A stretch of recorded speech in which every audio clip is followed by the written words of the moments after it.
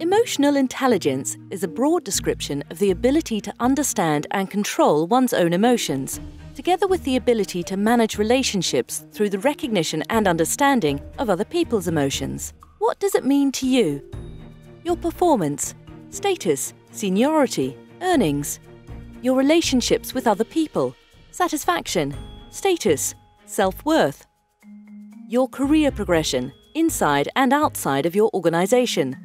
And the more senior you become, the greater the extent to which your emotional intelligence comes into play.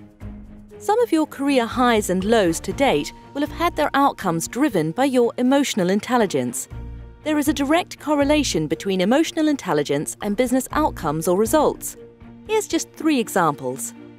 In management and leadership positions, emotional intelligence, when combined with experience, is the best predictor of executive success, approximately 40% more successful.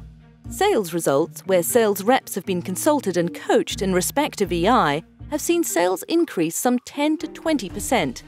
Organizations which have worked proactively to develop the emotional intelligence of teams have cut attrition rates in half. EI is twice as important as IQ in determining future career success. And now for the good news. Unlike IQ, it can be developed. How can you develop it?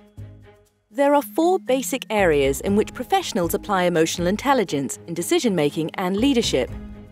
Self-awareness is the ability to understand your emotions as well as recognize their impact on relationships and performance.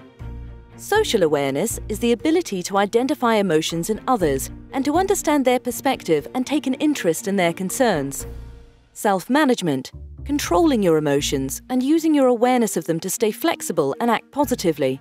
Social skills and relationship management, your ability to use your awareness of your own emotions, together with your understanding of the emotions of others, to manage interactions successfully.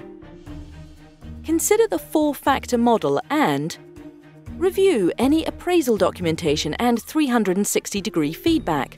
Reflect on any big conversations you have had. Get feedback from those around you and your trusted advisors. And ask yourself, what worked well? What could have gone better? What do you wish you had done differently? What did you learn?